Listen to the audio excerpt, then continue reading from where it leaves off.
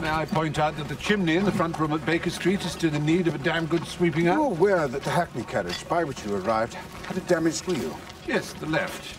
And it's plain to the meanest intelligence that you have recently acquired a new bow for your violin. Same bow, new strings. That is Sherlock Holmes and his brother, played by Stephen Fry. He is, as many know, a Renaissance man, a writer, an actor, a comedian, a director, a quiz show host, and poet.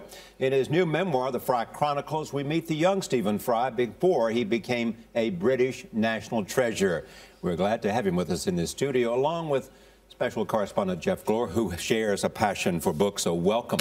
Thank you. I would only say that unlike most Renaissance men, I don't wear tights. That's the only difference. That's it. Everything else did, it seems, in this movie. That's unfortunately in the movie. There's one point where I don't wear anything. There is actually a nude scene in that show. What's great about this for us is you learn new things. Yes. It turns out you were a friend of Steve Jobs. I knew him yes. from many, many years, and were at the memorial service. I went to the memorial service at Stanford, which was an extraordinary occasion. I was privileged to know Steve. I think because I am by no means a coder, a geek or anything, but I absolutely love technology. I love the idea of it. I love the relationship between man and objects and the furtherance of all kinds of, you know, the only reason I don't want to die, I'm quite happy to die, is because I can't bear the idea of not seeing the next gizmo in 50 years' time.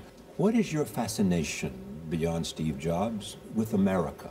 Because you have been to 50 states. I have. I'm one of the few people who've been to all 50 states. I tell you what it is when I was about 8 or 9, my mother told me, as if it was the most casual thing in the world, she said, you know, my father was a physicist, and she said, you know, your father was offered a job at Princeton. That was while I was pregnant with you. And I said, what? He said, yes, and he really considered it was quite a good job. He turned it down in the end, but of course, I suppose if he'd taken it, he would have been born in America.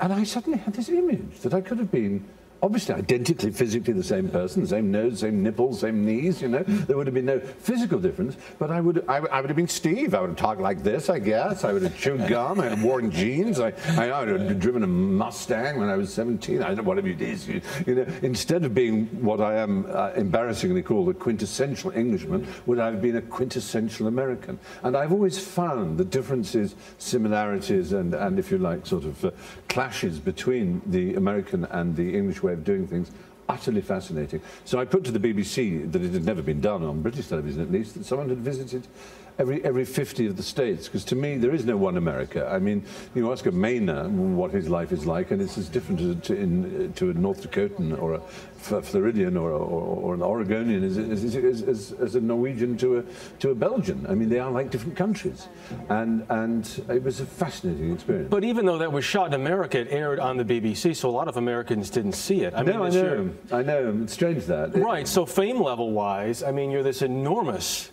star in the UK. Yes. A lot of people wonder when you might take over America. Well, I don't know about that. I've left that to my erstwhile partner, Hugh Laurie. I can see her showing some photographs in the background. A date of your friend. Talk about that friendship, too. Well, I was very lucky after an extremely rocky childhood, which involved expulsion from a number of schools and imprisonment, and I managed to get a scholarship to Cambridge University, imagining I would be an academic, that I would quietly grow tweed in a corner somewhere and write books on Shakespeare, which was my great passion.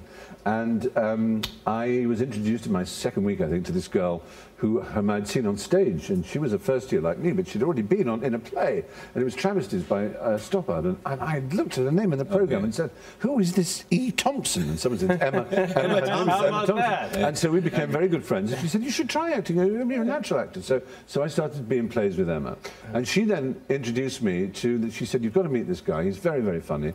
He rows a lot, he's in the boat race, you know, the famous Oxford and Cambridge boat race.